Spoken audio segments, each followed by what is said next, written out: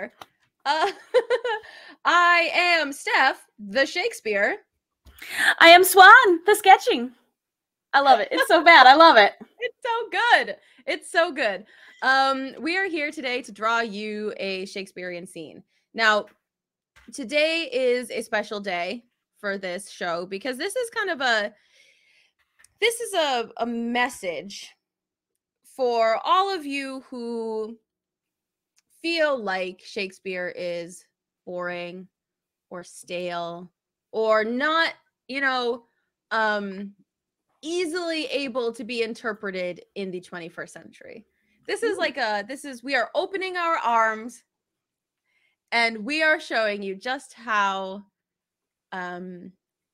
wild Shakespeare can be. So I want to preface this with Swan has not heard the scene.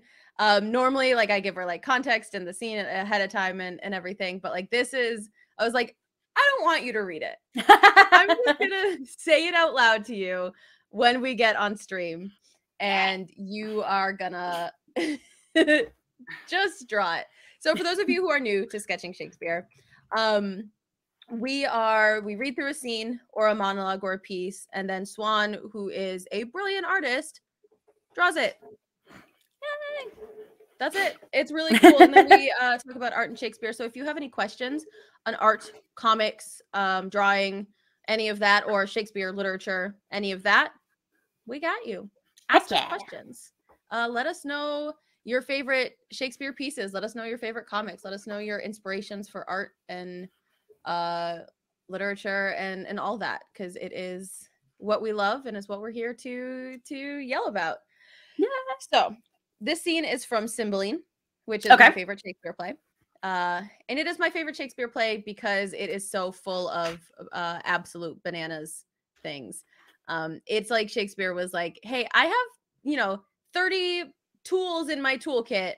I need to use them all. I need to use every trope that I have ever used now. It's like he thought he was dying. And this is one of his later plays. So very well may have been this is everything I've ever done and everything I will ever do, and I just need to put it all on this play. Because if I die before I use these ideas, I'm going to be real mad about it. Oh. Yep. But so this scene it's a very fairy tale play as well. In this scene, there is Imogen, who is a princess, and she has gotten married to someone her father doesn't approve of, so they sent her husband away, etc., etc. And then the evil queen has a son. So the king and the evil queen are married. Imogen is the princess. Cloten is the evil queen's son. Okay. And the evil queen is like, we got to get Cloten to marry Imogen so that so that the throne is mine. Okay. Rather than Imogen's. Gotcha. And Cloten is a big dumb dummy. He is one of the he's a big dumb dummy. Real meathead. And he's like, okay, so he's trying really hard to woo Imogen, who's already married, but he doesn't care and he doesn't know any better. So he shows up at her room. It's 6 a.m. barely light out, and he's like, I have hired musicians and they're gonna woo you. Oh no. So context for this scene is he's standing outside her door before the suns come up, and this is how he's going to woo her. So I love it. It is. I would this music would come. I am advised to give her music a mornings. They say it will penetrate. Come on, tune. If you can penetrate her with your fingering, so. We'll try with tongue, too. If none will do, let her remain. But I'll never give over. First, a very excellent, good conceited thing. After, a wonderful, sweet air with admirable, rich words to it. And then let her consider. The musicians begin to play. Hark, hark, the lark at heaven's gate sings, and Phoebus gins her eyes. His steeds know to water at those springs, on chaliced flowers that lies. and winking merry buds begin to ope their golden eyes. With everything that pretty is, my sweet lady, arise, arise, arise. So get you gone. If this penetrate, I will consider your music the better. If it do not, it is a vice in her ears, which horsehairs and calves' guts, nor the voice of unpaved eunuch to boot, can never amend. Oh my gosh. So, let's see if that, yeah, that looks better. So, for those of you who are like, nah, Shakespeare's boring and old and stuffy, I just want to reiterate. If you can penetrate her with your fingering, so we'll try with tongue too. Pals, Shakespeare's dirty and gross. Shakespeare is dirty and gross and so full of, I don't even know if I can call this innuendo, Swan. I think we've tipped past the point of innuendo. I think it's and again, like the way you describe this character, I imagine this is him thinking he's being very subtle and innuendo, and you're just like, nah, buddy, you're not though. And like it just, oh my gosh. And it's all music terms. Yep. Like it's all musician terms. You know, you got that fingering, you got if it can penetrate through the walls of her bedroom door, which have been shut to me because she wants nothing to do with me. We'll try with tongue too. We're gonna sing as well. Like we're playing instruments and we're singing. And like, yeah, on the surface, and this is one of those things that, so the opening of Romeo and Juliet. Mm-hmm. So when I teach Romeo and Juliet, it's really tough because the opening of Romeo and Juliet with like Samson and Gregory is really vile. Like it talks about essentially sexual assault in terms of the family feud. And so it's really tough to put that. I usually like skip it. I usually start with the street brawl and we get right into it because that's not, you know, there's a lot that's wrapped up in that for these kids, for their first interaction with Shakespeare, I want it to be like kind of action guided and paced. And then, but there's so much that if you read that scene, you don't necessarily internalize those innuendos. Like you don't, like it talks a lot about maidenheads. And if you're in the mindset of Shakespeare, you're like, okay, like, oh, you hear the word maiden first, right? So I think that there's a lot that can be missed there. Then you get to the nurse and it's like, oh, the Mercutio is like, oh, the prick of my dial is at noon. And those are harder to ignore. Yep. Yet still, a room full of kids might not catch it because they've either tuned out or because they have, you know, they're not really like invested or listening or whatever. This, I don't really think you can, I don't think there's any way to read it besides very sexually. Yep. No, I agree completely. So like, Swan, first reactions from you.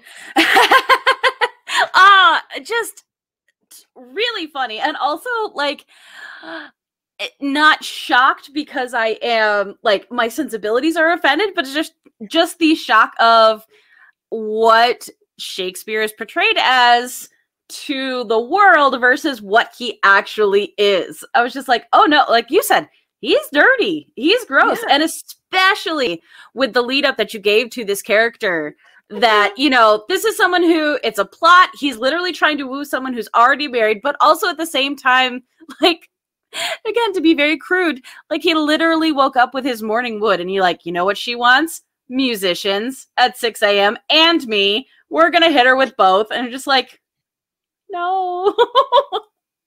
No, please no. Please no. And it's so, I mean, any of of you out there in chat, all of you watching, on a scale of 1 to 10, how much do you want to be woken up by someone that you have no interest in trying to woo you through your bedroom wall? Or like it's that boombox outside the window, right? Mm-hmm. But it's before you've woken up and it's not someone that you're in love with. Yeah. Like, how many of you would be like, oh yeah, I changed my mind. You know what? Cloten really is. He's it. Yeah. Yeah. No, go ahead. The other thing is that he's not even the one who plays and sings. Right. He had to hire musicians. Also drag them out of bed. Yep. I mean, musicians, they got hustle. Yeah, I was going to say. You want me here at 6 a.m.? I will be here at 6 a.m. I also imagine with them, like, they were probably up late playing, like, last night's show and everything. They're like, we'll just stay up. So they've actually been up for, 18 hours at this point or much more. But I feel like this is very much again, what we've moved into. And when we talked about it on the episode of In Addition, like, this is the you up text at like 2 a.m. Like, this doesn't feel like it's coming from a place of genuine love or interest to me. Like, this feels very like, I would like attention now, please. Mm-hmm. please pay attention to me. Please pay attention to me. And like so much of it, and to go deeper into the character and stuff, it's hard to tell how much of it is like Cloten actually wants to be with Imogen or wants to like woo her for himself versus the influence of his mother, who's been like, you will marry this girl. And so like, I don't know. Cloten is a terrible character. He's just so, oh my God. He doesn't understand the meaning of the word no. Ugh, okay. And he's also being so pressured by his mother to not accept a no. So like, there's so much nuance there that like, it's really tough with this guy. And he's so easily manipulated by his mom that I think that's a lot of the, reason that he's pushing for this. And I will say that in the follow-up scene, when Imogen does come out of her room and have a conversation with him, she gives him one of the greatest like Shakespearean insults that you could, where she basically says, I'll have to find the exact quote, but it's basically like, his meanest garment, meaning like her husband, posthumous, his like most insignificant piece of clothing is worth more than you because it has touched his body and it has been part of him. Oh, so, like, that's so good. Yeah. And he just fixates on this and fixates and fixates and fixates and fixates. Like, he won't let it go. And he's not as dear as Posthumous's meanest garment. So then it eventually goes to this whole thing where he dresses in Posthumous's clothes to go find her in the countryside, gets his head chopped off. Spoiler alert. She sees the clothes and is like, that's my husband's body for sure. And then, Shakespeare stuff ensues. She thinks he's dead. He thinks she's dead. All that. So many misidentified deaths. Yep. It's wild. Oh my goodness. So his meanest garment that ever hath but clipped his body is dearer in my respect than all the hairs above thee, were they all made such men. His meanest garment that his Posthumous's undies are more precious to me than your human presence ever could be. And it's so good. God, she's so in a terrible predicament, and also does not hold anything back from him.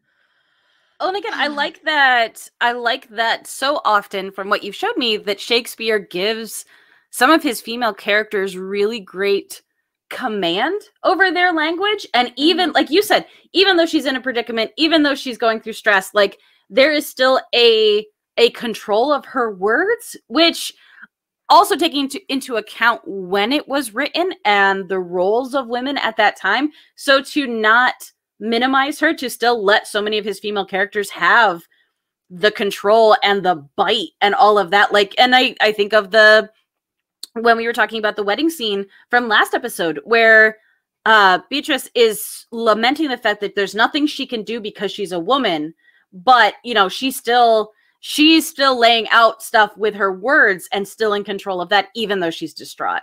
And I like that. I like that a lot.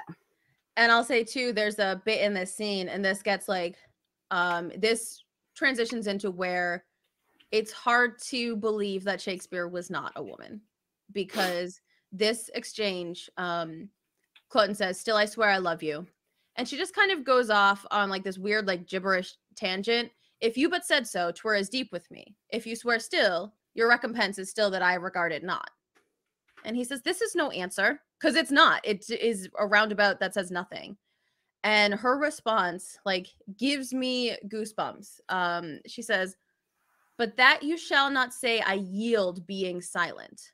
I would not speak. Ooh. I pray you spare me." Like, she knows that as a woman, if she says nothing, that's consent. In his mind, in this time. And he has not listened to her say flat out, "No, absolutely not." Right.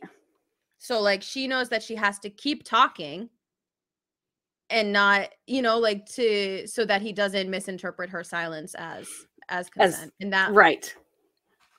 Like, how that's Shakespeare not a woman? That's so good. Because how many, you know, and again, Swan and I have talked about this first and third Mondays on twitch.tv/ in Almost Daily Pod. We do a talk show, and we discussed this. You know, we talked about scariest moments of our lives that happened just because of who we are in a situation that a man is never going to have to think about the same things. And, or not never, but like more rarely. And that response to me is just so, it's one of the reasons that I love this play so much, because it has such an understanding of that position, of being in that position. And I just don't, it's bonkers to me that he was not a woman, you know? Yeah.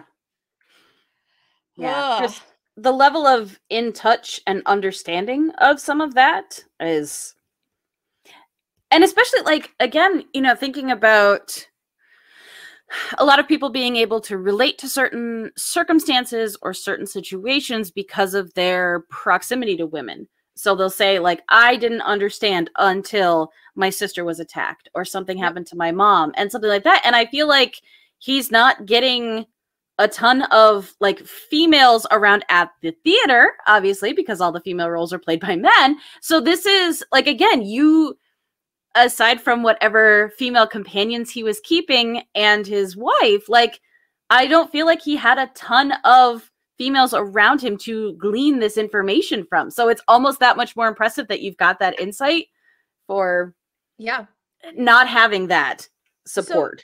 So, Swan, how in touch are you with the authorship debates that happen about Shakespeare? I'm aware. Okay. But I don't know a lot. Okay. So basically, like, there are a lot of people who, and it drives me up a gosh darn wall, because there are people who are like, Shakespeare, like, William Shakespeare was the son of a glove maker who didn't have a high education, so how could he write all of these amazing plays? Like, there's just no way. And I'm like, oh my God, you think someone needs to be rich and highly educated to be a genius? To have artistic talent? The human spirit, have artistic talent? Like, it boggles my mind, and it makes me so mad. And a lot of people, you know, pull from, like, history and how could he have ever traveled to Italy? And he writes about it a lot. Like, I don't know, how could you ever be so far up your butt? But, like, it really does boggle the mind. Yeah, how one gets so far up there. And there are people who, like, think that it was the Earl of whatever, I don't know. Some people think it was Francis Bacon. There was a movie called Anonymous that was directed by Roland Emmerich, who did Day After Tomorrow, I think. Okay. Basically, it was about Edward de Vere, Earl of Oxford. That's who it was. And like his whole premise is like the man Shakespeare could never have been smart enough, so it had to be someone in hiding pretending to be Shakespeare, and it was just a train wreck. It was so obnoxious. But all that to say, there is another authorship debate that isn't really founded in a lot of research yet, or tons of scholarship, and a lot of these pretentious D-bag academics, authorian, whatever they are, will ignore this because it supports the idea that a woman was Shakespeare. Amelia Bassano, who was in a family of musicians in Venice. Just her name, like Amelia is a character in Othello who is in Venice. Also, Bassanio is a character in The Merchant of Venice. So like there's a lot of play with her name. There's a lot of play with like where she was in the circle. She was one of England's first published female poets. Okay. And it's basically like a feminist poetry book disguised as biblical. She is one of the most fascinating characters. I mean, people. She's a person. But like one of the most fascinating people in history that I've ever come across. And there was a whole play in London a couple of years ago called Amelia that takes this idea that she is Shakespeare's Dark Lady.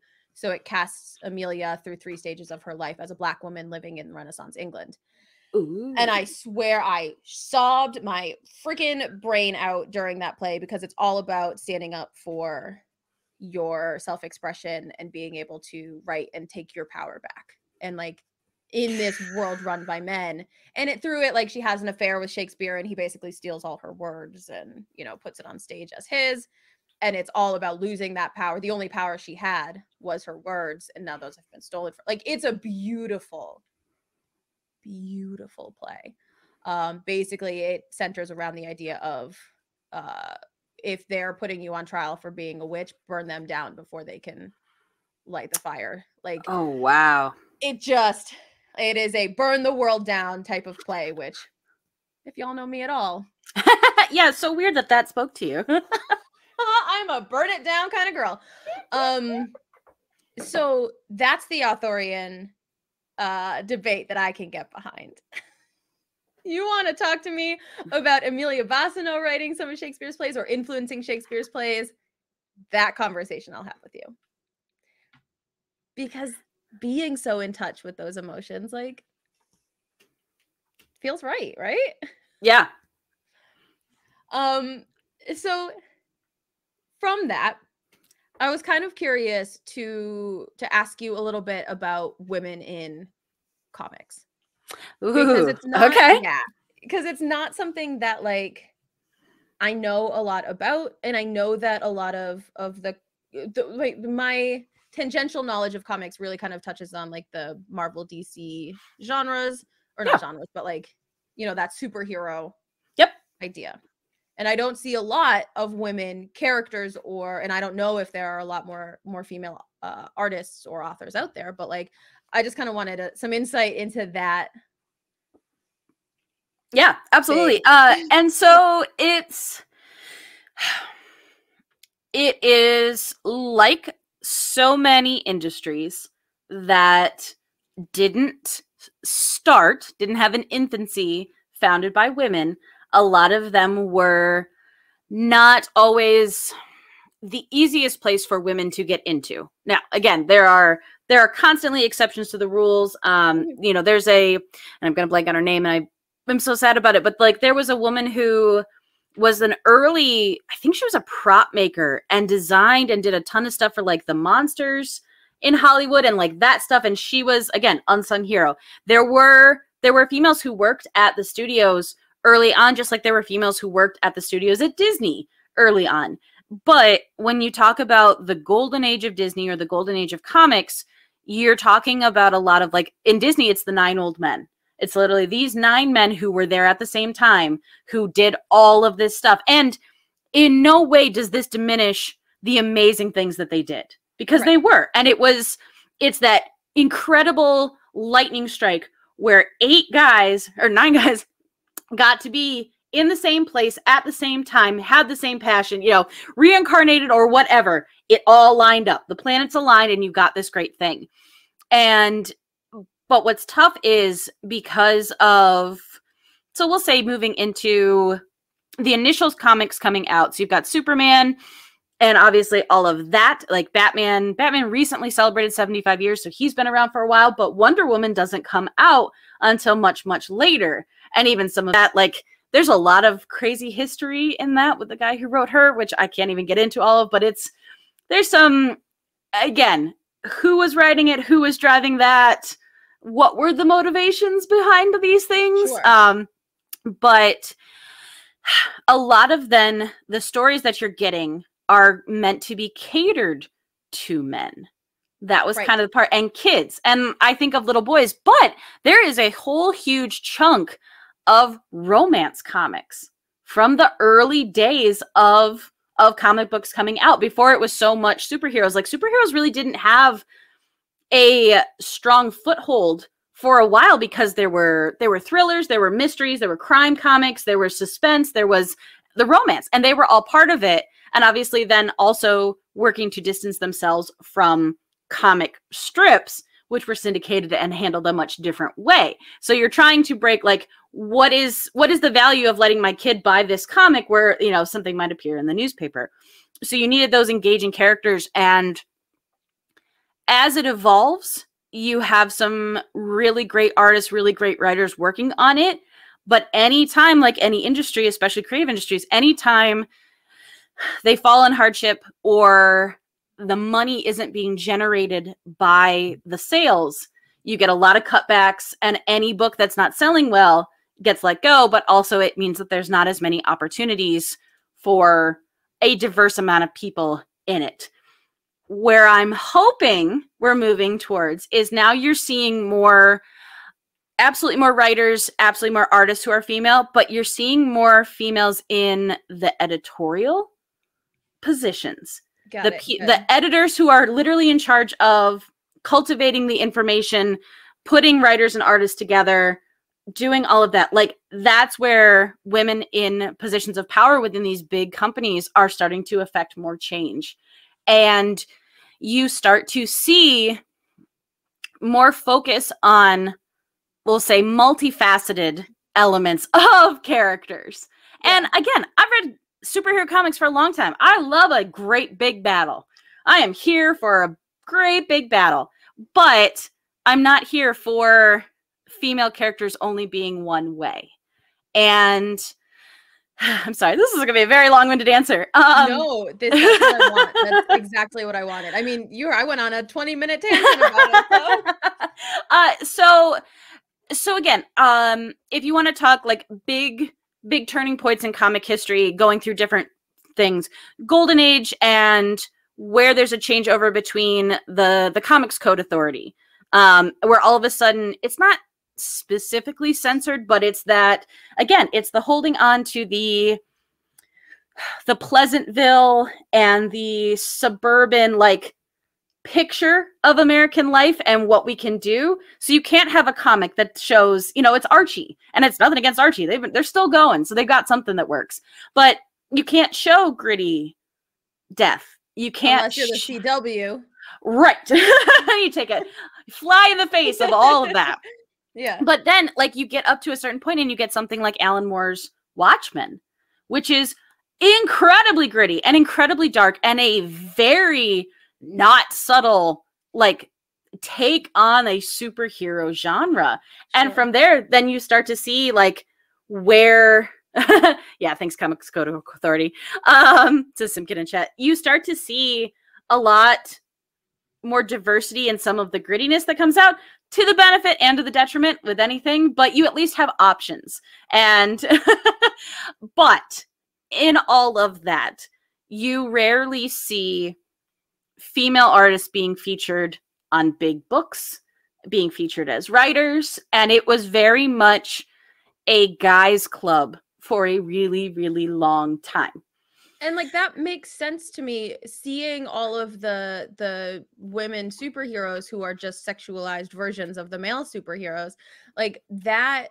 It makes sense that there's a whole great thread on the internet that it's like male authors describing women. Oh my God, I love it. I love it and hate it simultaneously, but it's amazing because it's accurate. It's so ridiculous, but like that's how comics have always felt to me when I see women in them. And so like it's good to know that that is changing, as you know, things must and will and should, that these characters are getting more nuance and more.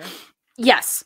And it's what I think is exciting is there is change. And also you talk about comics being able to adapt to the new way of things. So the 90s was a big turning point and kind of a crash for comics, because you had gone to a point where anything from golden and silver age of comics was very valuable because there weren't a lot of them printed. And now all of a sudden you're getting into more essentially mass market printing. So people are buying so many copies of these books because they want to score big on a collectible item. But because you have so many of them printed, they're not worth anything. And so because the numbers on paper say that we're doing great, we should make more, when that bubble burst, it was very like shaky numbers because it wasn't real. I don't want to say real collectors, but it wasn't an accurate number of the people who collecting. It was people buying 2 or 3 of the same issue because they wanted it for a collector's thing. So since that changeover, and since the internet made it available for webcomic artists and people to self-publish, you are now getting, and even breaking off and getting a company like Image, where their whole thing was, I want to own my characters, I want to have control over them. That even though, you know, again, if I'm at Marvel and I'm drawing Spider-Man, I never own Spider-Man. I don't own any of the art. I don't own any of the story. I am drawing it for them. So I want to have these characters that I can choose what I do with. And as you get that, you start to see more female creators being included in the process.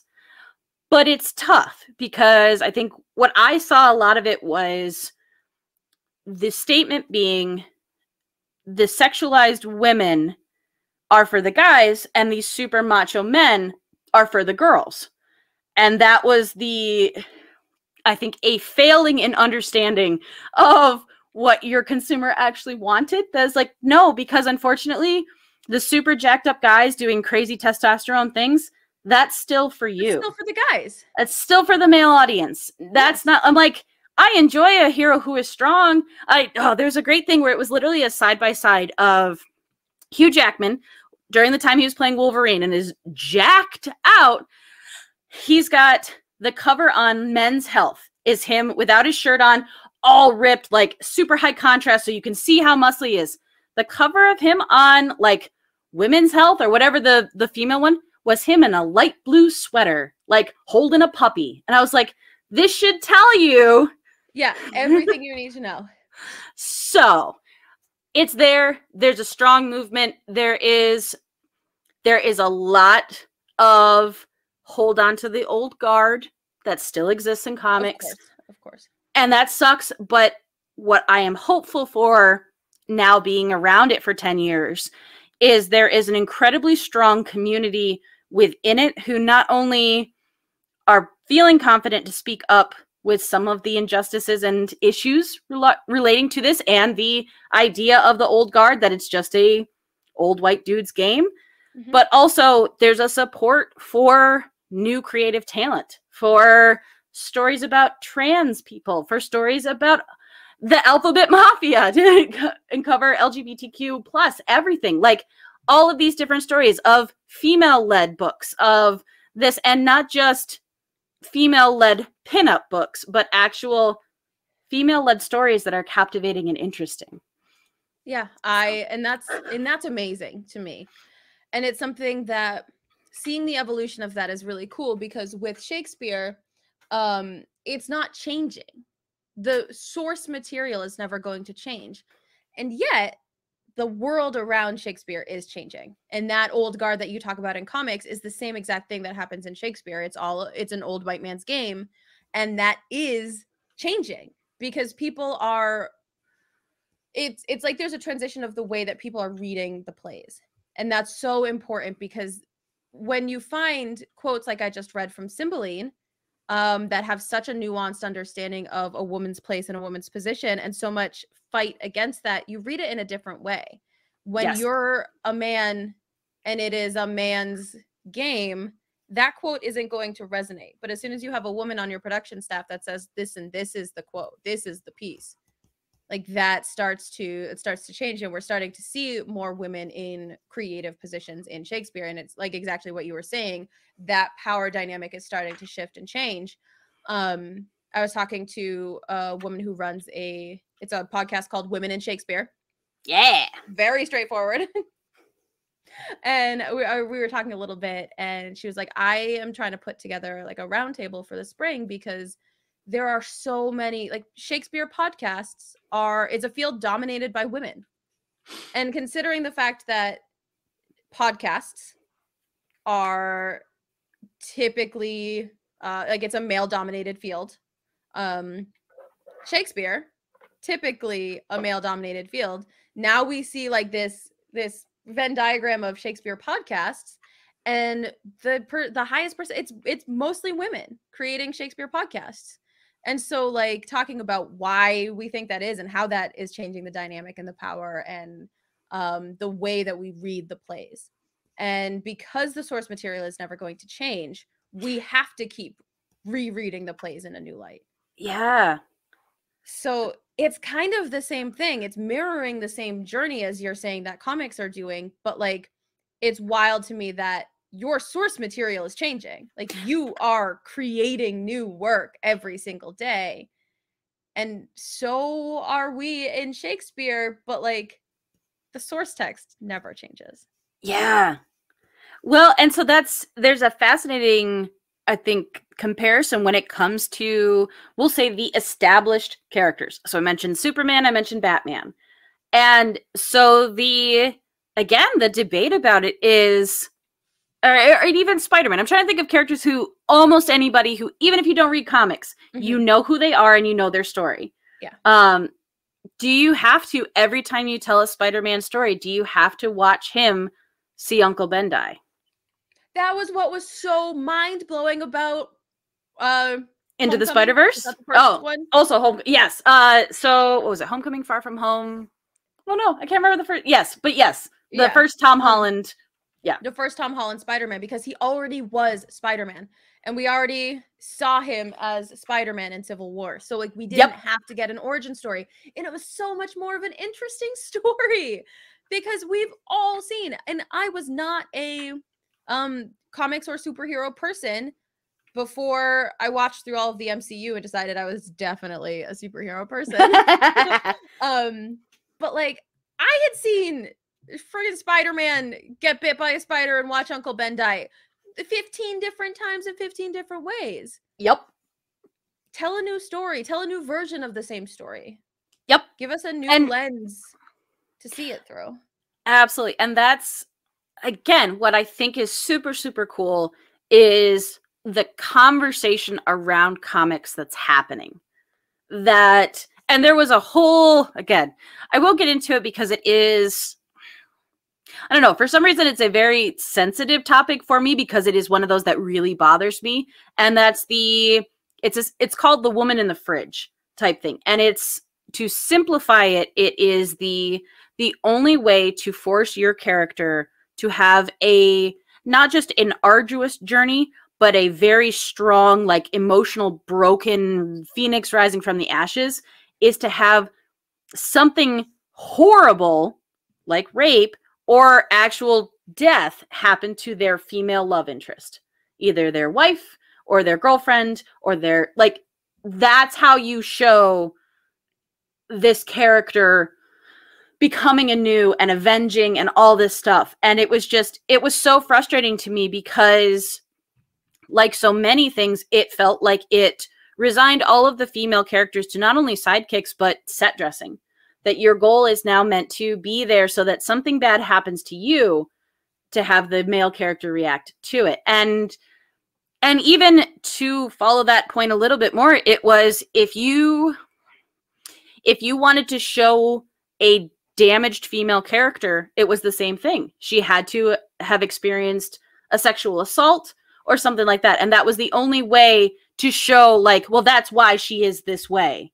You know, that's why she's avenging and killing men. It's like, yep. For my sarcastic take on it now, it's lazy, but also it lacked, again, I would say, a female perspective. That I was like, there are, in a really morbid way, there's so many ways you can be damaged.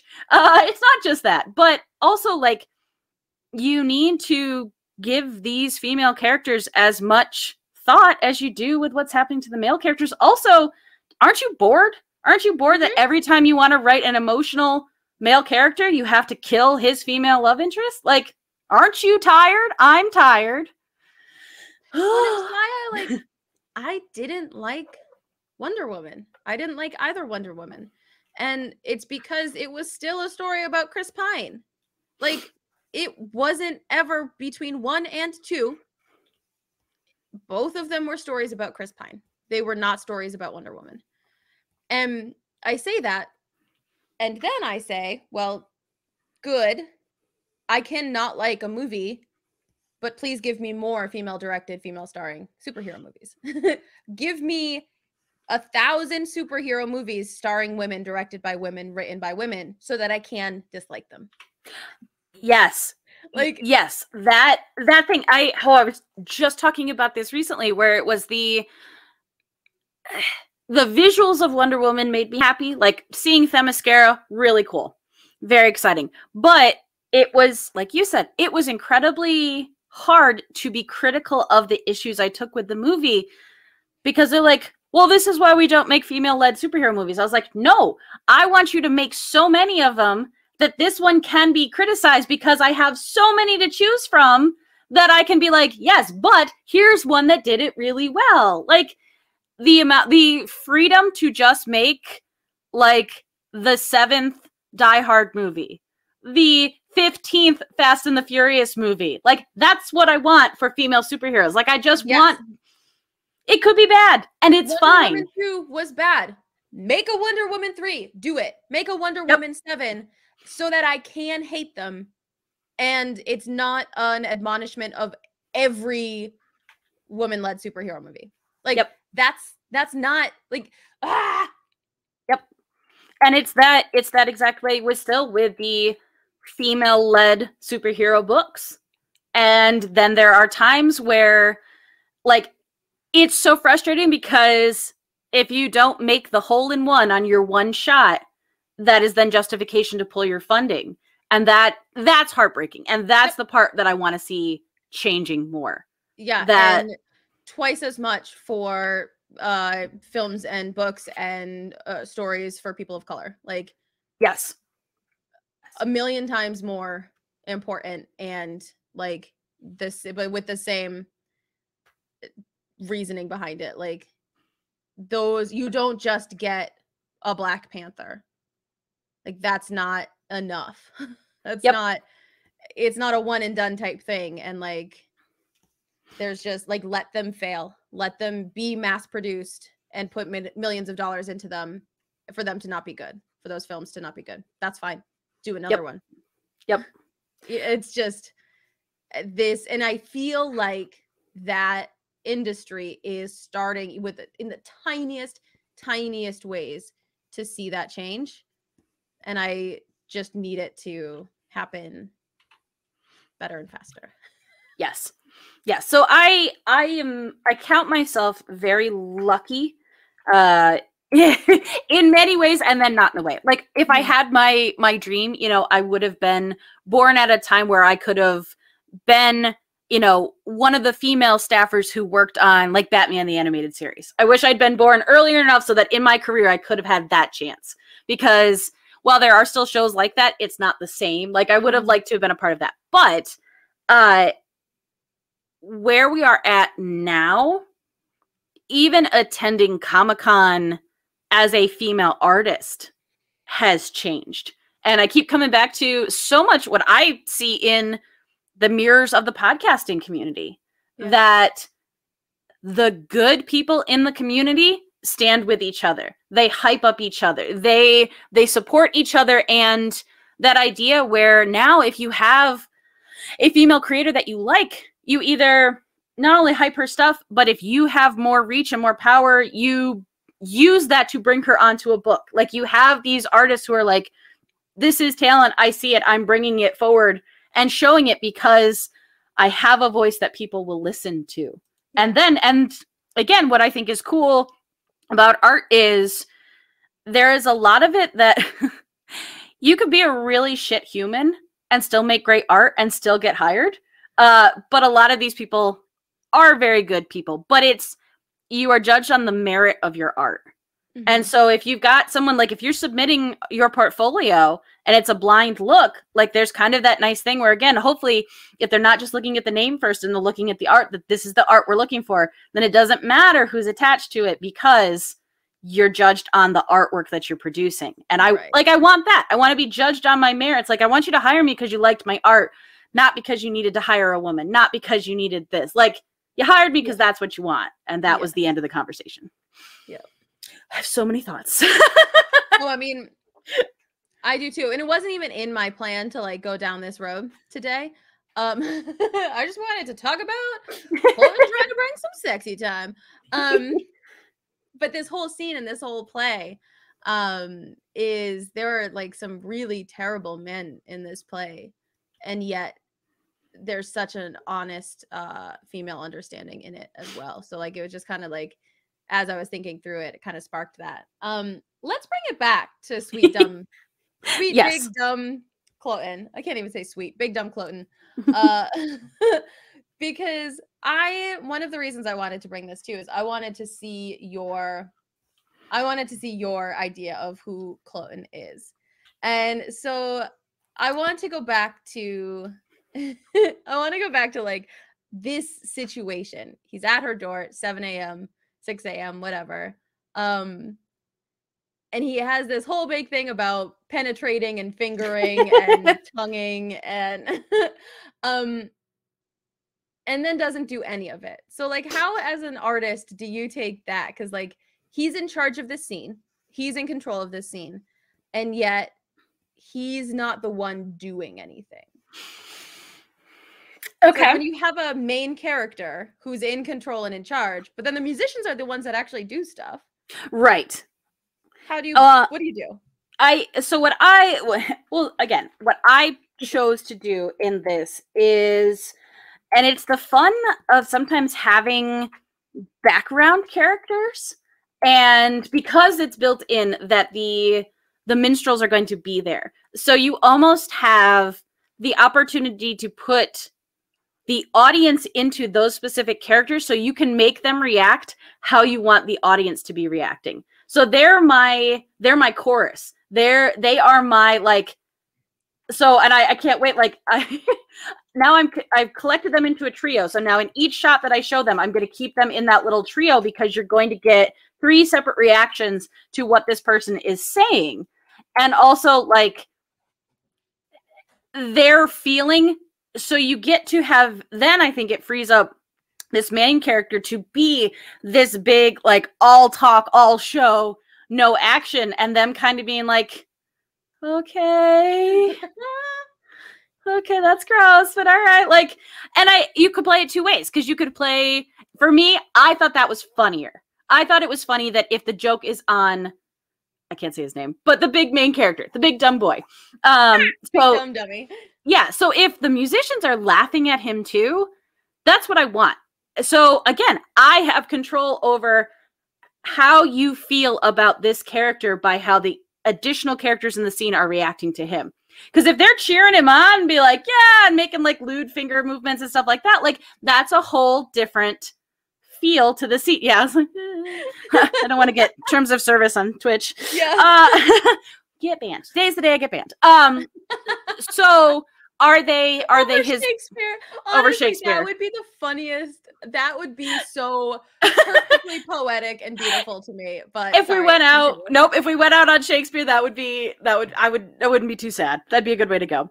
But it's again, so they're either his bros who are cheering him on, or they are what I think, because I'm rooting for the female character because I think this character's in the wrong. They're the skeptical. they're the ones who are just like, we're here, it's our job, but we don't have to love what you're doing. So for me, that made more sense. Like, that's how I wanted to play them in the scene. But also, when you have them being a little bit more deadpan and not giving as much, like, I'm pushing it to him being like, he's leaning on the door, like he's turning around and making kissy faces, like, the door. oh yeah.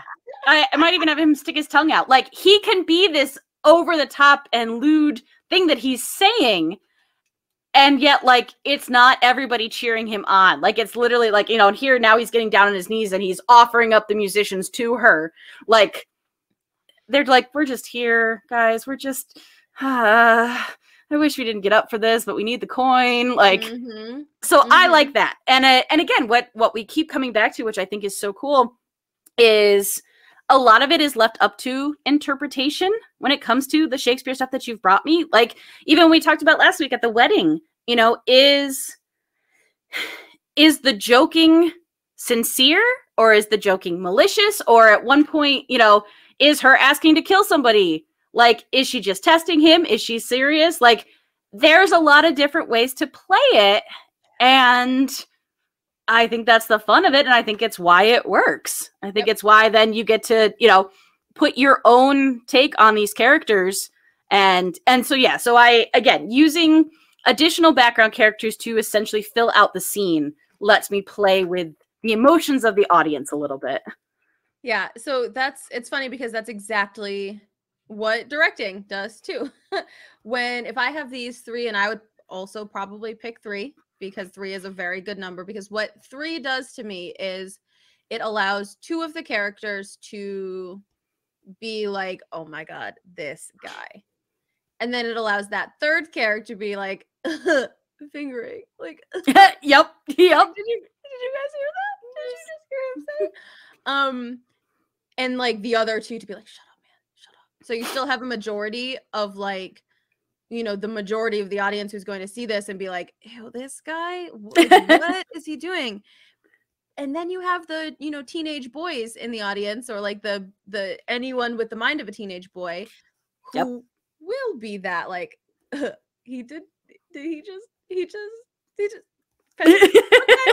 Yep. Okay, Shakespeare. So you've got that trio of characters that is balanced in that way. So you're still giving precedence to the majority of, like, how people should be reacting to the character, while acknowledging that they are allowed to laugh at the sexy time jokes. Yes, that's a huge thing. It's giving them permission to find it funny, not necessarily agreeing or encouraging it, but being allowed to laugh at the situation, which I think, again, I think with directing, with this type of stuff, there is nothing wrong with your goal being to guide the audience to feel a certain way. Kind of feel like that's the point. Like, you have to.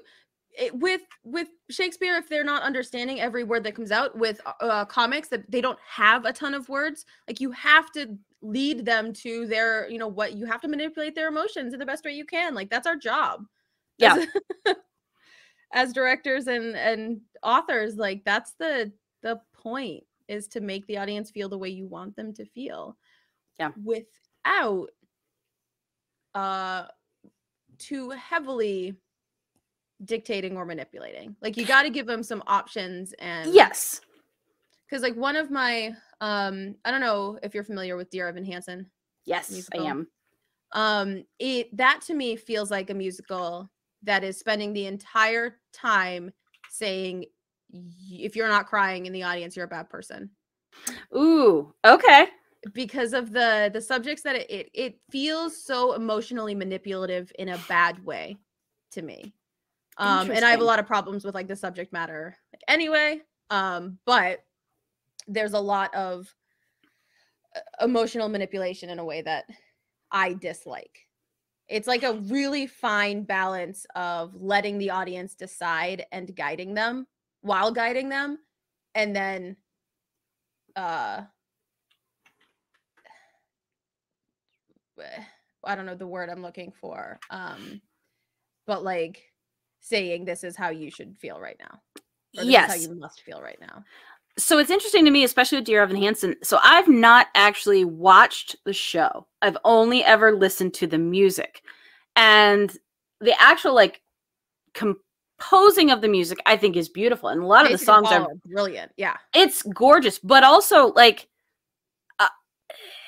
same thing with Hamilton. Like, when you get to the end of, you know, quote unquote disc 2, like, it's sad. And it's been sad for a good chunk of the second half of the play. And Dear Evan Hansen is the same way. But I absolutely agree with you that they are, I feel like in comparison to Rent, which still has some levity and has some light and has some of that, but also almost they're not hitting, like they're hitting home how terrible everything is, but at the same time, they're not telling you to feel really bad. Mm-hmm. They just succeed in making you feel really bad. I feel like Evan Hansen is just like, no, you have to. You will feel bad. You feel bad because this is a bad thing and bad things happen and you feel bad. Even as just someone who's listened to it, it feels much more, this is how you feel, period. It feels prescriptive. Yes. Prescriptive. Yeah. To me, Rent and even Hamilton, like in Stay Alive or in whatever song Eliza has that's very, very sad, like I am watching Eliza lose it, and that is what makes me cry. Watching I'll Cover You reprise, I can't even talk about it without crying. This will not be the second stream I cry on today, folks. You're not gonna get me. But seeing the characters feeling these emotions so deeply and so profoundly is what affects me. Music, and I do mean to bash on Dear Evan Hansen. It won all of the Tonys when Great Comet should have, so I'll never forgive it. But I don't mean to harp on just that one musical, because there are a ton of examples in other shows as well, but it feels very directed and prescriptive rather than felt on stage. Yes. But I also haven't seen it live, so I can't necessarily. And it's tough too with that one, because I know like the guy who famously played the lead is someone I really like. Like, I think he's talented. I think he's a good actor. I'm sure he killed it because he's that good. But again, I think you can still, like so many things, you can still be critical of the material that a good actor is performing. Mm-hmm. I can still say like, nope, I didn't like how that made me feel because you didn't give me options. Yeah, we can be critical of a musical that discusses mental health in a kind of unhealthy way and still say, give us more musicals about mental health. It's the same exact thing. Like, let us be critical of things and still give them to us. This isn't one and done. Exactly. Oh man, he looks like a butthole. Oh, his hair. He's got butthole hair. Oh yeah, my goodness. You said meathead, and I was like, I know exactly how I'm going to draw him. So, that's fun. He's such a ding dong. And this is something I think is really interesting. I'm sorry. It's not the same, Future X Skeleton. It's not the same. It's way more bouffant on him. Here, I'll bring it up a little bit. Yeah, it's more of a ding dong haircut on Chloe than it is on you. You look very handsome. He looks like a butthole. Yes. So I think it's funny. So you talk about, we'll say something like resting bitch face in a female actress. That honestly, like, however your face rests, or in that's a how your face person. or in a female person. You can have that on screen and still have that actor then, as soon as they come to life and emote, change how you feel about that character, all of these different things. But with comics and any static art, because these characters aren't going to move, if I'm going to give characters certain facial features or expressions, I kind of need to be careful because it's going to inform what you think of him. So I'm giving him, like half slanty eyes and kind of a smirk because that's who he is. And even if I then again show the female side of this and her being frustrated, like, it's still important to be mindful of the images that you get to show these emotions because it's informing that whole character just from the face. And so part of the character design, and again, it's fun in these because I'm doing it on the fly and just, whatever I would first think of the character. And that's why you have editors to go back and, you know, look over things again and do all of that and get a second look in case you missed something with how a character looks. But yeah, it's, again, I think in the, like we'll say in stage acting or in movies, that type of direction, you can play with the emotions on a face a lot more freely because you have room to do it. Yeah. Yeah, no, that makes a lot of sense. He's a butthole. What now, can I ask you this? What because it looks like you're going Renaissance in costume. Yes. What drove you to that look? Because like last time it was very like 20s kind of deco inspired. So this one was honestly because you said it had kind of fairy tale elements. So I think again, it works really well in, we'll say, like the art design of Disney's Snow White, like that kind of, or even we'll say like Enchanted, which I think is even better because it's kind of, it's that mock Renaissance. It is, or even, you know, something like Disney's Robin Hood or stuff like that. Like all of these very, like, it's that same thing. It's of a time. It's not accurate, but, you know, Enchanted worked so well that then even when you bring Amy Adams into real life, like the outfits and everything that she's got, it fits because it's what we think of in like classical fairy tale fantasy.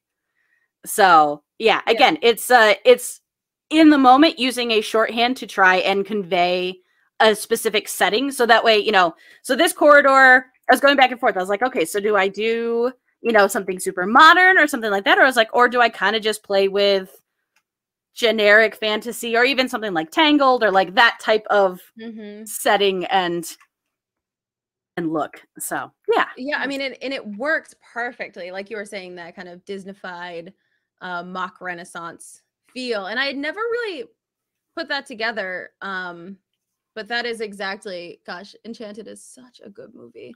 It's so good. I feel like it's underrated. Oh, he's so underrated. I don't hear anyone talk about it, and I know that it's old, but like James Marsden in that film is absolutely priceless. And they're coming out with a second one.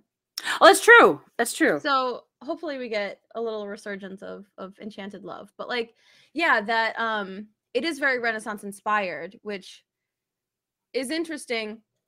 And I'm not sure where that came from. This would be a good viewers, listeners, if you have any idea the progression of fairy tale costuming through Disney, how that progressed, like, because that Snow White, even Sleeping Beauty, like you see the tunic with the leggings and you see the poof sleeves on the women. Like, I'm actually really fascinated to see how it rooted itself in a more Renaissance style, coming from, if you look at the history of fairy tales, which is eternal, why that was the style that they rooted into. I'm actually really curious. Actually, heck yeah. Well, and I think again, it's very, very cool because, especially, so I love the gothic story nature of Sleeping Beauty and the art design. Like, that's always been one of my favorite art designs. Not necessarily a favorite of like, this is the movie I love to watch. I love to watch it because it's visually gorgeous and it's stunning. And it's all of these, you know, incredible painted backgrounds and everything. But I wonder with some of that, if it came from the illustrations that were being created around that time period. Like, I'm thinking of like what the monks were transcribing when you were finally getting stories written down and illustrating them, the illustrated text, literally. But like, that's what I think of when I think of it's floating around now as memes of all these, like, you know how to draw a cat, right? They're like, yeah, I know how to draw a cat. Yeah, like Renaissance oil paintings, just in general. Yeah. So I'm wondering if it was influenced by, again, it's almost influenced by the art of the time, whether that was actually accurate or not. But yes. Yeah, that's interesting, because like if we were starting to publish fairy tales, and also because I'm just thinking like Brothers Grimm, whether it is accurate or not, I have a very specific image in my head of what those fairy tales look like. Hans Christian Andersen. I have a very specific idea in my head of what they look like, and I think that's a lot informed by publication of the children's books that had illustrations in them that showed me that, like, I don't know if that's actually what it was meant to be, but that's what's in my head because that's the art that I saw attached to it. Yeah, it's really fascinating. I'm just gonna keep I'm gonna keep digging into that. Maybe we'll have an answer next month. Yeah, no, that's really cool. Yeah, it's super cool to think about. There was an artist, I think it's something like Shum or something like that. She did a really cool series where she went in and researched and created historically accurate Disney princess art. Yes. So in all of their, like, this is the time period Beauty and the Beast is taking place. This is the undergarments that you would have had to wear because she's in France, and this was what was in fashion in France at that time. Oh, and it's so good. But also, you look at it, there's no way you could animate it. Those things are so complicated, it's so detailed, you'd never be able to animate it in a production setting to get it done. So I understand taking shortcuts to make it so that you can actually finish the project, even if it means it's not as historically accurate. Shumla, it looks like. Yes. And these are absolutely stunning. She's so good. Yeah, and it's really cool too because they're not that far off. Nope, you can see the inspiration. Muscles. Yeah, that's awesome. That's really, really cool. I had never really thought about that progression before and how it kind of like rooted itself there. But now I'm going to be thinking about it a lot, and I love that. It's kind of like how Shakespeare got rooted in the I think we talked about this last time, but that like timeless Branagh out of time white dresses and uniforms look, how that became kind of like Shakespearean mostly because, and like you said, for animation, you can't afford to have these really elaborate, historically accurate designs. Yeah, that's for most Shakespearean productions. You can't afford to costume these things. I mean, a lot of places can, but like most Shakespeare theaters are poor, and don't have the budget for really, really hyper stylized. And that's the group down here that I work with do all historically accurate costuming. Oh, wow. Like they do all Renaissance because they were born out of a Renaissance historical reenactment. Okay. I forgot what they're called. It's the SCA, Society for Creative Anachronism. Yes. Yeah. It's something like that. But yes, I know exactly what you mean. But it's all, they make clothes. They just make Renaissance clothes. And then those are the costumes. And it's wild. They're beautiful. They're heavy and they're hot outside in Austin. Yeah, I can't imagine doing that outside in Austin in like 8 layers. Yep. But they're absolutely stunning. And then, you know, for me, most of my stuff has been stylized in, like my mom will say, the folksy Mumford and Sons time period. You know, the time period of the Fleet Foxes, which is kind of Victorian almost. Okay. Or because we do, like, we have a set, and again, it's what we have in our costume closet as well, in which we reuse because, again, we're poor.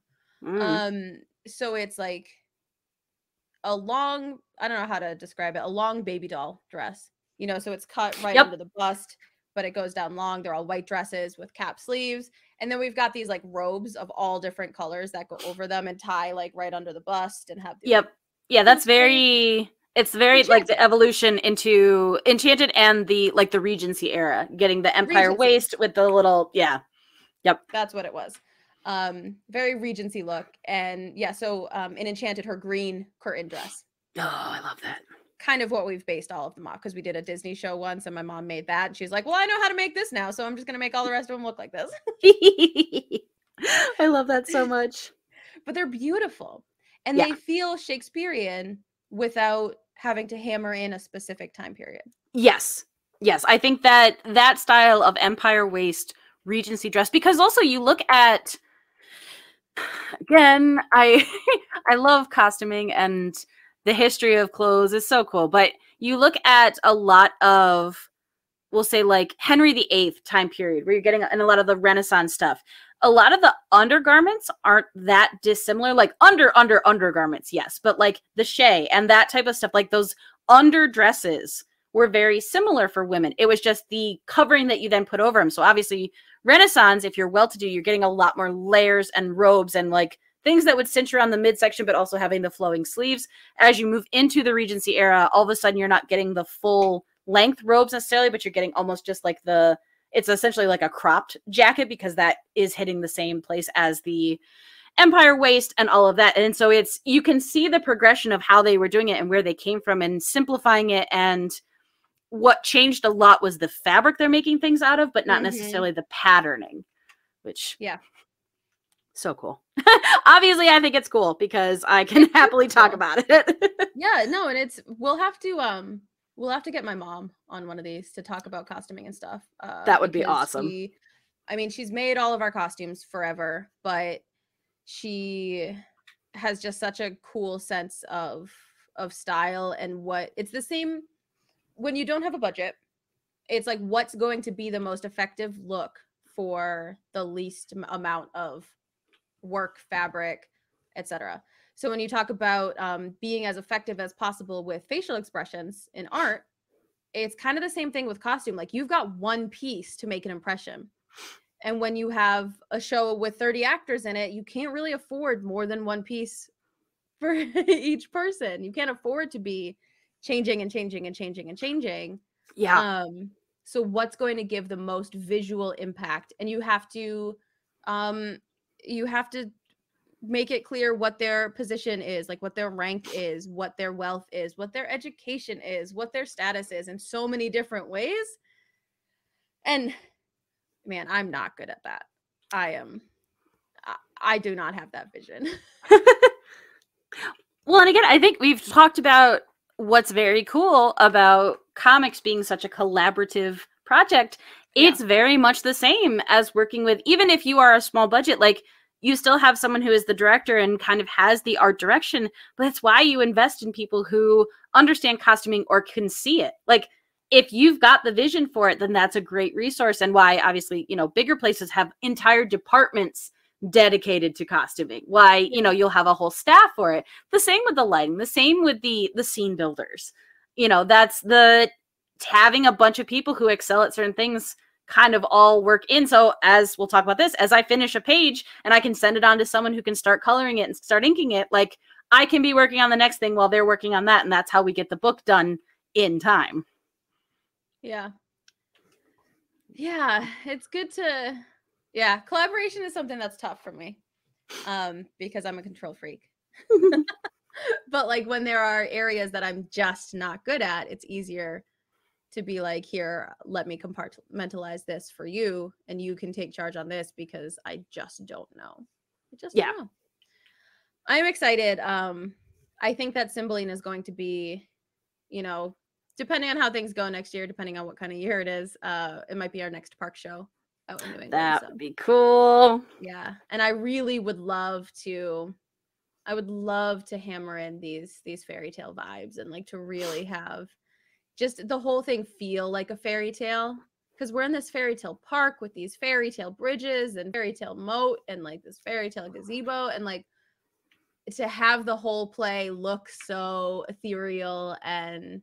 But he would have to be costumed, and that's with the style of production I do, which is like get together the day before and throw it all together. It would be a lot harder to source those kinds of costumes for everything. It would. It'd be interesting too, especially if you gave people like the specs of what you were looking for, and then had almost like their cosplay, like what they could come up with, either what they had in their house or stuff like that. Like, I mean, again, you're not going to get as coherent of a vision, but that could be really basically just somebody give me $1 million. Like, honestly, like, that's all I'm asking for, and I don't understand why it's so hard. Why is that so difficult? Just funnel all your money to me and I'll make good Shakespeare. I love it. Also, I was thinking, as I was drawing these characters, like Gallivant, like the TV show Gallivant. Gallivant was so good. It was so good. And again, like vaguely Renaissance, like kind of a time period, but again, like just fun costumes that served the fairy tale story. Oh my gosh. I loved Gallivant. That show was so fun. It was so silly and so stupid. But so good. So good. Yep. Man, that is a show I should rewatch.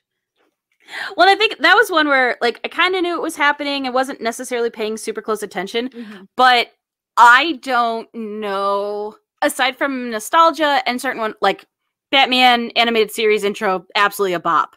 Batman Beyond's intro is a bop. But, like, that intro, like, the theme song of that, I think is one of the best, and just... you could not be more in. After those 2 minutes, I'm like, I'm in. It's catchy. I'm going to keep singing it. You told me all the information to get me to this point, so I am ready to go. And I'm in. I'm in. Yeah. Okay. I love it so, so much. You said Batman Beyond's theme song, and I know that it's Batman Forever is the one I'm thinking of, but all I could think of was Kiss from a Rose by Seal. And I was like, was that an official theme song? It is a bop, though. I do love it. It is a bop. Seal knows how to make a bop. Yes, he does. So good. You know who does not know how to make a bop? Chloe. Bringing it all back around. Bringing it all back around. One thing I think is interesting, speaking of the actual song that they sing, let me make this bigger. It is so virginal in its wording and in its tone, and I think this is something also that, like, if you're making that trio of musicians, really, like, if you have decided that they were in charge of the song that gets sung, I think that really contrasts Cloten's words and his instructions with their personalities, like, even more, because hark hark, the lark at heaven's gate sings. So already we have this, like, beautiful imagery, like this early morning golden ethereal tone that's been set, and Phoebus gins arise. So now we've got Phoebus rising up, pulling the sun, his steeds to water at those springs on chaliced flowers that lies, and winking merry buds begin to ope their golden eyes. So we've got Phoebus in his carriage and the sun climbing up to heaven's gates with flowers. Merry buds, like, we've got that virginal Mary in there. And the flowers are just starting to open, and they're just, ope their golden eyes. They're just starting to wake up with everything that pretty is. My sweet lady, arise, arise, arise. And so you have on the surface this just, like, absolutely innocent, pure, everything that is good and light and golden. And then, like, and this is where you can decide Cloten has, written this song or decided the song to sing, because you take this and it is so virginal and it is so beautiful and ethereal and all that. And then you dig into it more and you're like, okay, Phoebus gins arise. Like, now we've got, whenever you say the word arise and you have a more kind of sexual tone in your head, it starts to take on a different meaning. Yep. Now we have his steeds begin to water at those springs. We have this, like, image of, like, drinking, this lapping up idea. And now when you start talking about flowers opening, it's a much less innocent and virginal piece. Right? I was gonna say that has so much connotation attached to it. Yep. Oof. So in just this one, like, little song that has no real, like, there's no reason to harp on it, right? Like, it's just a little piece. It's a tool to get this scene progressing. Now we start to get into the nuance of, like, what is the story you're trying to tell here? And what is the tone you're going for? Are these musicians innocent and sweet and virginal, and or are they just missing the point?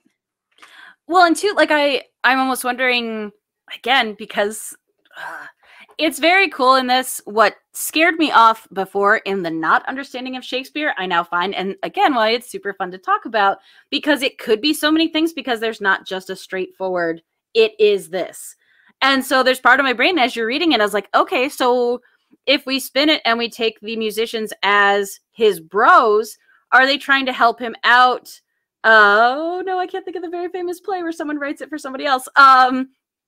But like, are they trying to be like, no, here's a much nicer way to say this, like, you could still be lusty, but here, like, we'll make it pretty with flowers, and no, but you're still strong like a stallion, and all of that? Or again, is it like, oh god, he's asking us to do this, like, just make something pretty, like, I would sing this to my lady? And yeah, like, I again, you with these background characters, and I'm assuming the because they're not named, because they probably don't show up again, you know, you're not getting like clown or fool characters, or even like sidekick characters. Like, you're not getting that running commentary of the extra people. Like, these are literally just set dressings for this scene, so you get to figure, like, you get to spin them however you want and how you make them react. And oh, it's exciting. Yep. And the idea of these musicians being huge bros is so funny to me. And like, that's an absolutely valid interpretation of these characters. And the whole opposite is true as well. Like, having them be innocent is also valid and justified by the text. Yeah. And that's so cool. It's really exciting. And I think, again, like, having the option to play, like, it's a sandbox, and you get to play and have this story told kind of how you want it. And oh yeah, it's just exciting. I love how horrified these boys look.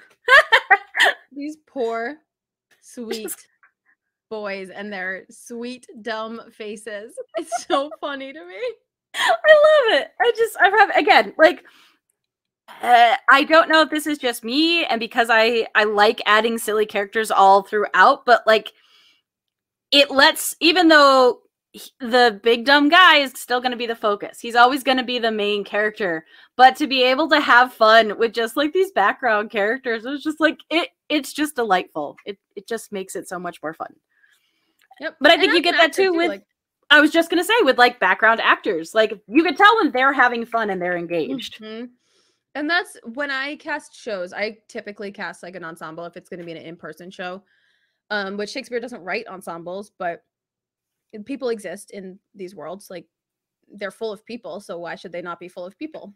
If you want to do Shakespeare, come do Shakespeare. Like, I'm not going to say no. But it's hard sometimes with theater because, you know, nobody wants to be in an ensemble. Everybody wants to be a lead. But I try to get across the idea that, like, no, this is honestly, like, going to be more fun. It's going to be more fun. 9 times out of 10, it's going to be more fun to play Rosencrantz or Guildenstern than it is going to be fun to play Hamlet. Will it be an acting challenge and, you know, a highlight of your acting career? Like, sure, probably, yeah. But also think about what you can do with a character that's more of a blank slate. And when you have these ensemble characters and you get to create, you are the world. You're creating the whole world on stage. Yeah. And like, you are the audience's guide. You are their signpost. You are, like we were talking about earlier, the one who gets to depict how they, or gets to inform how they react. Like, that is a position of so much power and fun. And that's one of the things that I try to get across a lot to actors when I'm doing casting. Because, like, I don't ever want anyone to feel undervalued in a show. Or not valued at all, because I felt that way. Yeah. You know, I've been in shows where the director kind of, you can tell that they are only focused on the leads or are only focused on these couple characters or whatever, and it feels bad to be not one of those people. Yeah. And I don't ever want a cast to feel like that. So, like, that's been something that when I started directing was really, really important to me. But like, also, it's not even just because of that. It's because I legitimately think these ensemble characters are really fun. Yes. And so we get a little bit of that. And obviously, you know, the ballet that I do is not American Ballet Company. You know, it's community theater. But you asked me about the roles that I've had the most fun playing. And I was the jester when we did Camelot. I was one of the hyenas when we did Lion King. The amount of fun you get to have, and not just because those are both kind of comedy characters, but I am confident in my dancing. I'm not a prima ballerina. You don't want to watch me dance, you know, the premier ballet role because I'm not on point, and it's not what those. But I understand your sentence. Yes, but like to have those scenes where, like, there was one in Camelot where literally it's King Arthur and the jester, and we got to have this whole silly dance where I'm like trying to hype him up and encourage him to go like meet the girl, and at the very end of it, I literally push him out onto stage and he crashes into her, and then they have this beautiful duet. Like, it's so fun to get to be the part of it that I got to be in that. And it doesn't in any way take away from those gorgeous lead roles, but I always felt bad for some of so usually like the high schoolers who are graduating get the lead roles in their last show. But there's always, again, depending on the show you do, there's only so many leads. And you had a lot of people who were disappointed with the character that they got, and it broke my heart. And I don't know if it's just because I obviously have such a love for performing that I was like, I don't care, I'm just happy I'm on stage. But like, I get it. If you were hoping to be, you know, the main girl and now you're not, like, that can be really hard. But it bums me out when there wasn't then a love for the character that they did get to play. So we did Beyond Oz, so it was kind of Wizard of Oz and Wicked combined. Cool. The girl who, it was super cool. It was such a fun show. The girl who danced Elphaba, adult Elphaba, was by far the most technically gorgeous dancer we've had in a long time. Like, she was studying at other studios. I think she went on to dance, but again, she had the feet, she had the body type, like, she was gorgeous. The girl who played Glinda, also an incredibly talented dancer, but I watched her because she was more fun to watch on stage. Like, she got all the facial expressions. Like, she was not only bringing beautiful dance to the role, but she brought a personality and a character, and I couldn't take my eyes off of her. And so, like, okay, you didn't get to be Elphaba, you didn't get to defy gravity, but you got to be really fun. Like, dancing through life, you get to do all these cool things. Like, so yeah. So I get that. as an ensemble character a lot of the time, and a member of the ballet corps, I get it. Well, yeah, and it's also like being an alto for a musical. Yep. We're like, yep. I'm not going to play leads in musicals because leads aren't written for altos in musicals most of the time. So I went through a lot of like sadness over that, because in the very unhealthy theater circle I was in, if you're not the lead, you're ignored. And so, you know, I had a director once who, like, I worked with for a while, and he like ended up spiraling down a really bad path. But I learned so much from him at the start because he made everyone feel valued. He was the type of director that when you started, like, no matter who you were in a show, you got a moment. And it was a lot of like children's theater that we worked on. And so like I would watch him direct, and like this little girl, she's the first like child I've ever loved. We did an original show written, and it was, what was it called? Little Miss Horrors. It was it was a Halloween show based on a beauty pageant, like a child beauty pageant. And it was all like the children of monsters, you know, or like, you know, like the famous like Hollywood movie monsters. Yeah. These young kids with all these like really horrible stage moms and all of that. So we had a cast of like the teens and adults were all the stage moms, and the kids were all the kids. So every adult was matched with a kid. Okay. And they gave me like the youngest child. I was like, what are you all doing? Like, why do you do this? And she's like my favorite kid of all time, but she didn't really sing. She didn't really dance. She was 6. She, you know, she was just kind of there because her older sister was there, and she was like, all right, I guess I'll do it. Yep. But she and it sounds so stupid, but like there were, you know, 18 chairs on the stage to start, and they were all different chairs, and they were all set up in a very specific way. And she memorized the chairs.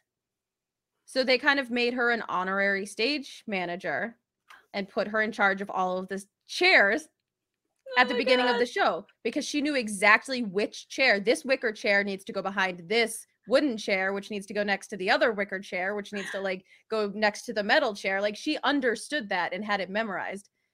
And like this director was like, you are special because, you know, you have this talent.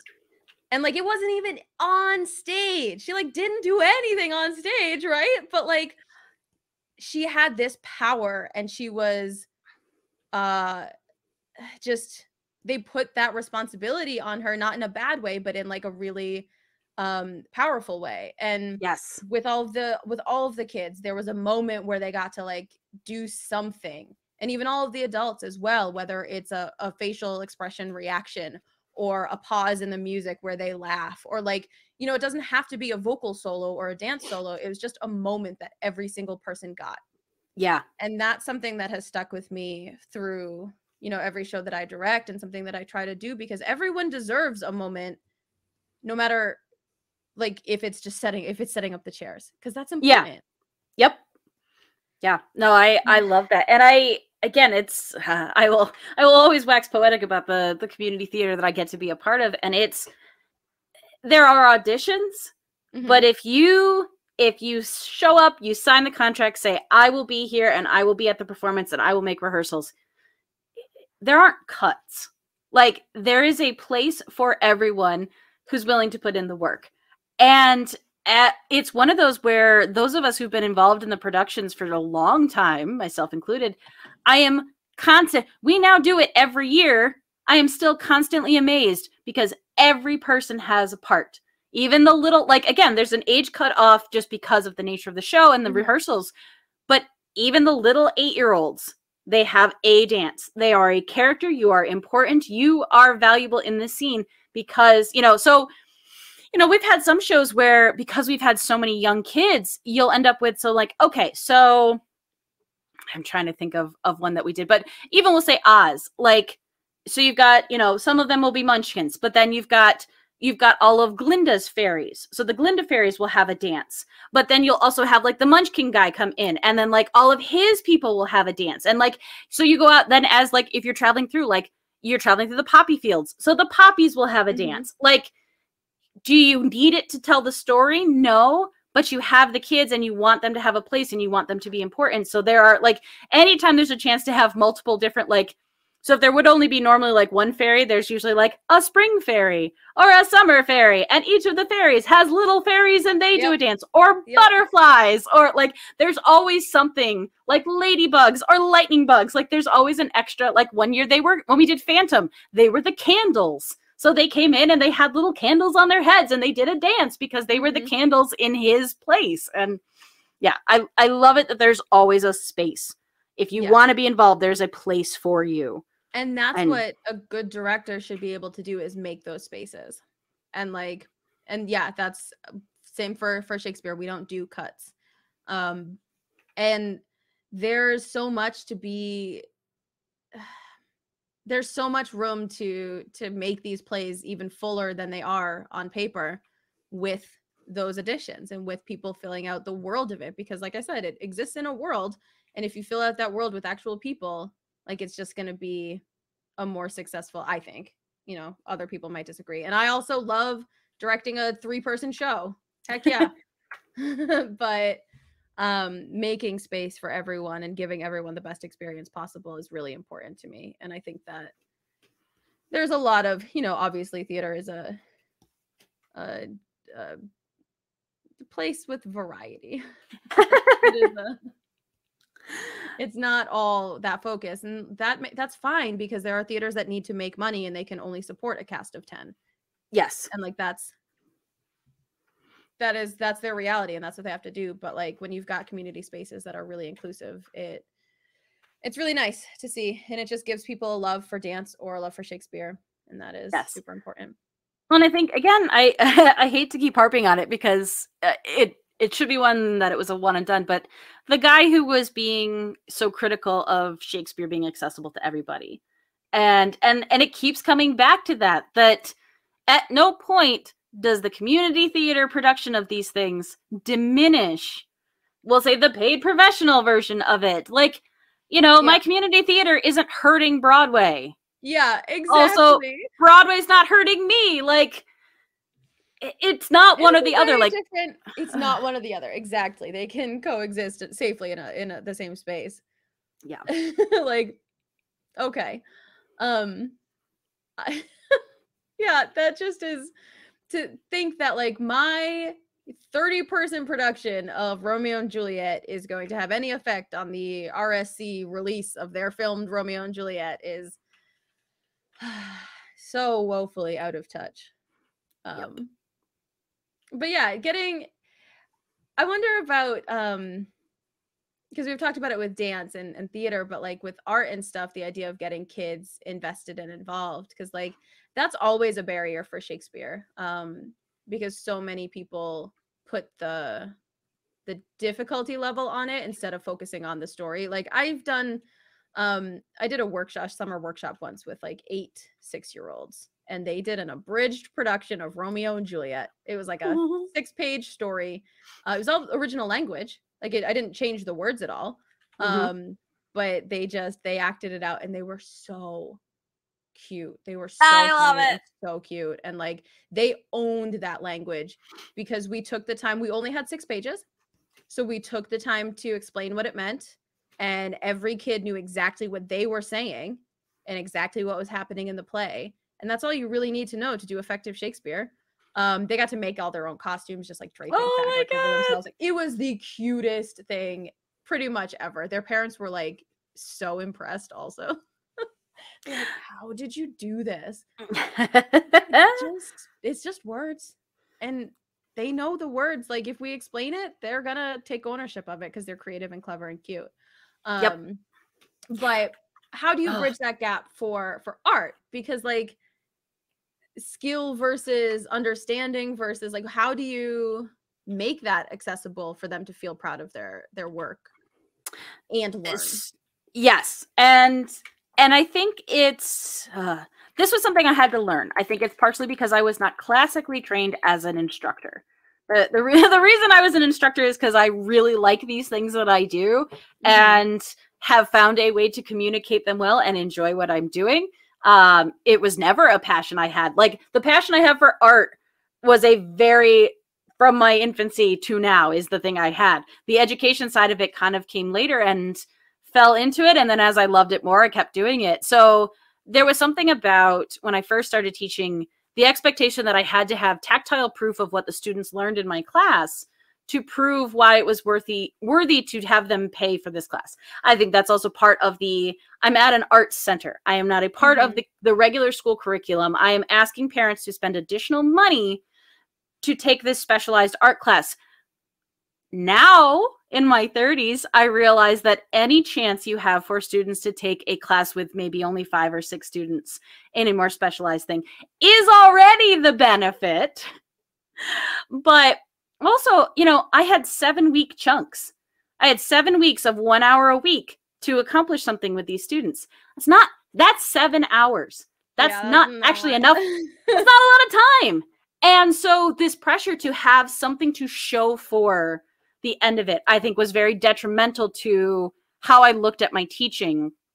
And so learning that, it was, okay, so part of what I teach them, and I joke with them now, is I'm going to teach you technique.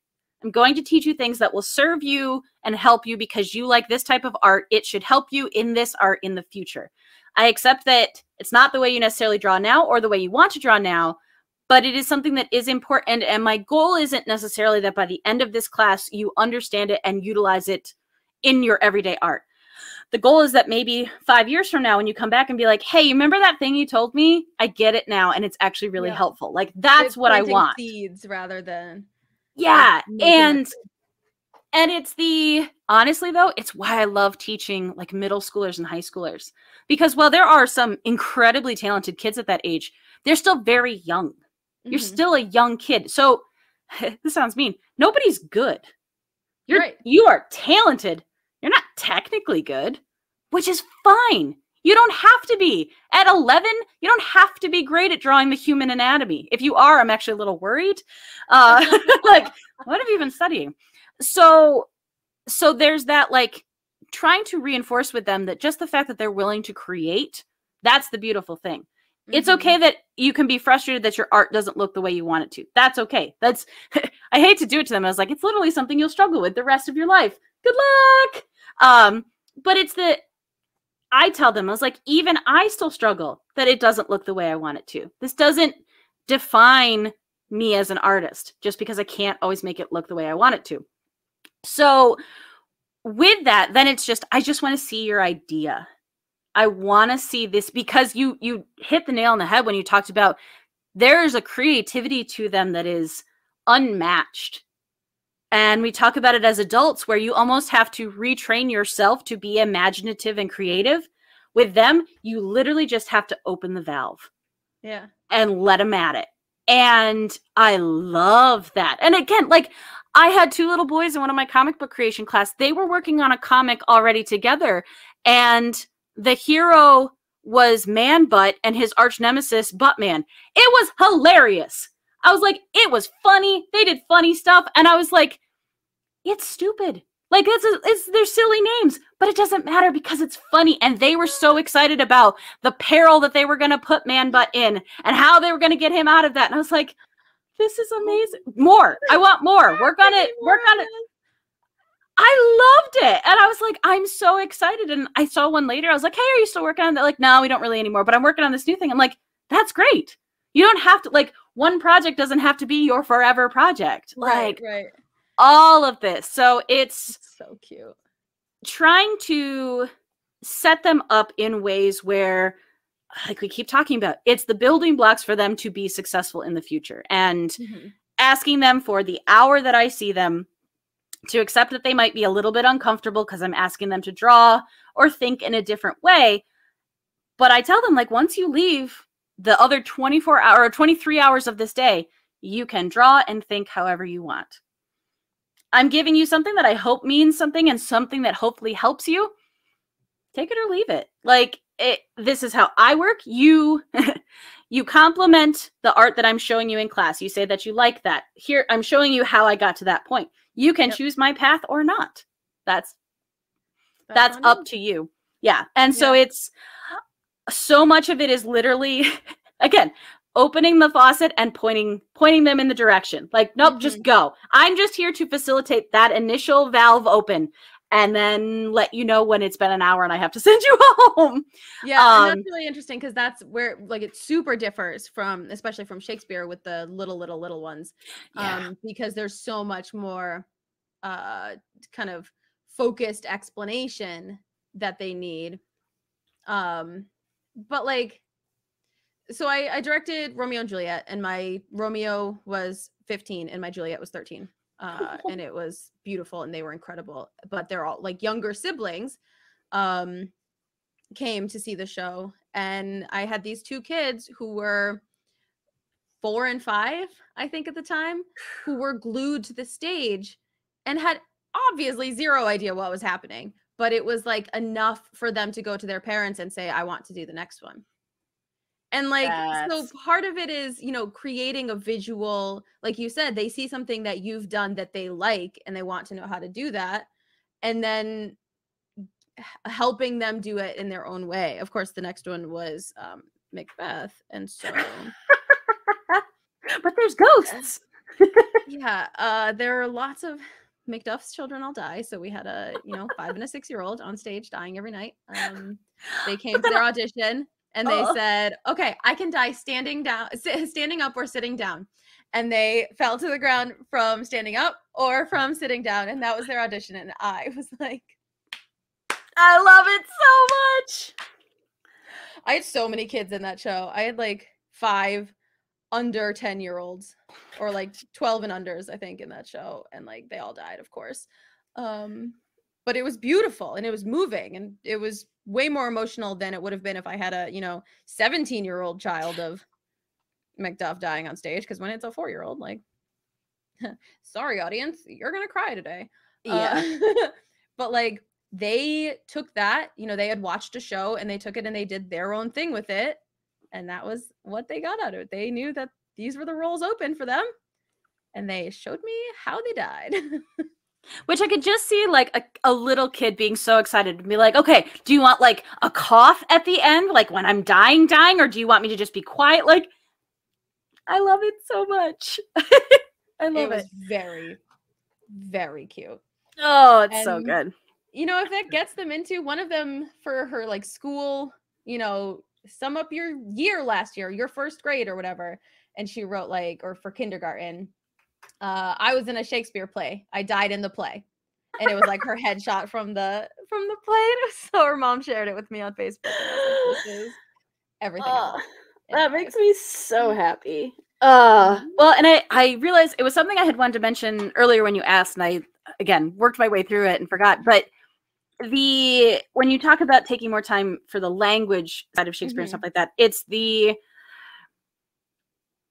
I don't see it as much, and very much in this area, we have an incredible, we'll say, like library system that is very on board with getting people to have comics, getting comics available to rent and to check out of the library. But you talk about the change and the stigma around comics at any point that the idea that reading a comic wasn't real reading. And that part of it. So like I get these kids, and honestly, I think the reason that the programs that I offer succeed in this area, even though we don't have a dense population, is because it is that very specific art. And it is very much like, you are here to talk about cartoons. You are here to talk about comics. I'm literally telling you, this is the specific art I want to work on with you. So I want you want to bring in the book that you're reading right now to show me? Yes. I would love to know which comics you're reading. I would love to know what your favorite superhero is. I would actually be very excited to hear you tell me about that. And so, like, again, it's that not diminishing that part of the creativity. And, you know, again, we keep coming back to inclusivity, that the people who make comics are people who enjoy comics. Like, we do this because we like it. It is art and it is writing and it is many things, but it's still because we like this medium. Same with Shakespeare and performing. Like, we do this because we like it. And at any point telling someone who is impressionable at any age that you're not welcome or it's not okay to enjoy this thing a certain way, like, that breaks my heart. And I never want that for the kids. I gravitate towards kids because I think they are a little bit squishier. And when you tell somebody, you know, you can't read comics because it's not real reading, like, that matters. And that affects them. I've almost gotten in fights in bookstores for overhearing parents who steer their children away from the comic section because it's not real reading. Yeah. No, All right, so let's zoom out on that. Let's see what you've got. All right. So I got into a lot more heavy topics today, so I didn't work as fast. I know, right? Sorry. No, it was good. This was deep diving. This was so fun. But yeah. Oh my God, I hate him so much. I love it. Like, he just like this face. So this face with himself. He is. He is so pleased. Like, hand. I love it. And just also, like, the little flute player guy is just my favorite. Like, I just like him. Again, he's so cute. It's just fun. Oh my gosh. This is amazing. It's again my favorite play. And this scene is so, and out of context too, like, yay. I love it. I'm so excited about this. This makes me so happy. It makes me happy too. And yeah, thanks for diving into all that stuff today, because I know it's like it got pretty heavy for a while, but like yeah, but it's good. And it's, again, I think as we keep coming back to having a platform to talk about it and address it and even relate it to other things that might make more sense to people. I think that's why it's important to keep having the conversations. Yeah, and I agree. If you want to hear more conversations from me and Swan, you can check out In Addition. It is the sister podcast of Almost Daily Discourse, and you can find us the first and third Monday of every month on twitch.tv/almostdailypod. If you love Shakespeare, You can find my Shakespeare podcast, where I yell about Shakespeare, at P2M Pod. Spoiler alert, in 2 weeks, we will have a Cymbeline related episode. Yay! Yep. I found a like-minded Shakespeare friend who also loves Cymbeline, and we yell about how terrible some of the people in it are. So that's exciting. That's so exciting. You can check out our show at anchor.fm/P2Mpod or Apple Podcasts, Spotify, all of the places. You can also find me at Adventure Inc. Pod, which is a D&D 5e actual play. So that's me. Yay! And Swan. That's me. You can find me across the internet at a swan named Emily, especially on the Twitch channel. That's where a lot of my art, digital art and online art is happening. Also part of the Doodle Crew. We have another episode of Doodle Crew coming up this coming week. Excuse me. So on Wednesday at 4 p.m., we will have an episode. This one might be a small one, but we're redrawing our old art. So you want to see some where I came from art, you should tune in on Wednesday and watch that. Also, again, catch me with Steph, first and third Mondays. Super fun. We've had some really great guests, and all of our episodes can be found in the same feed as the boys. So if you want to hear girls and boys and everybody chatting, then it's a really fun time. Also join us at any point you get a chance. Join us in chat. We love having you, or reach out to us and send us messages. If you want to see just art stuff, I'm on Instagram. I'm on Twitter. I still owe you guys posting from the last Shakespeare episode, but I promise I will get that up soon. Yeah, follow me, send me stuff. You want to chat about art, or you want to chat about virtual class? I teach virtual classes, so yeah, come chat with us. Heck yeah, come chat with us. We love you. Thank you. Have a good rest of your weekend, and we will see you next month. Bye.